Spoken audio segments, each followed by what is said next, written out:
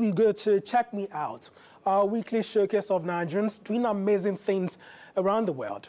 This week, we check out Nnamdi Ekeh. At 26, Nnamdi became the CEO of Konga after running Yudala for 4 years. He has created a platform where merchants showcase their products directly to buyers at almost zero cost. Let's check him out. Hey guys, my name is Prince Nnamdi Ekeh. I'm an entrepreneur and I'm the co-CEO of Konga. Come check me out.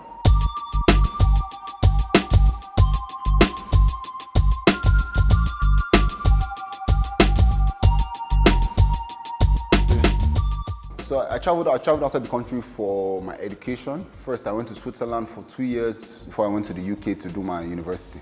I studied economics and politics at the University of Lancaster for about 3 years before I left the UK.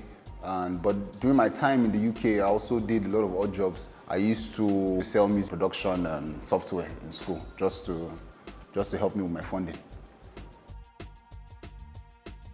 So when I moved back, I founded Yudala after just a few months, and Yudala was an omni-channel retail platform. So we had an e-commerce site, but we also had physical stores. Eventually, there was a merger between Yudala and Konga to what we have today, the new Konga.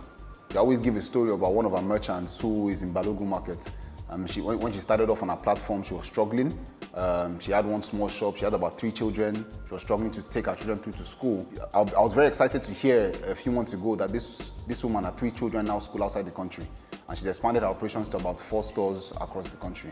So I mean, such simple stories, they excite us because at the end of the day, what we're doing is we're connecting buyers and sellers and bringing them together. I'm definitely privileged. I mean, I grew up from a good home. I studied outside the country, but I won't say that is enough to be successful in anything you do in life.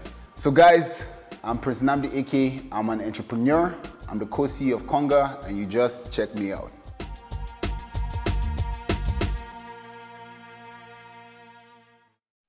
Impressive. Let's do a quick reminder of our top story.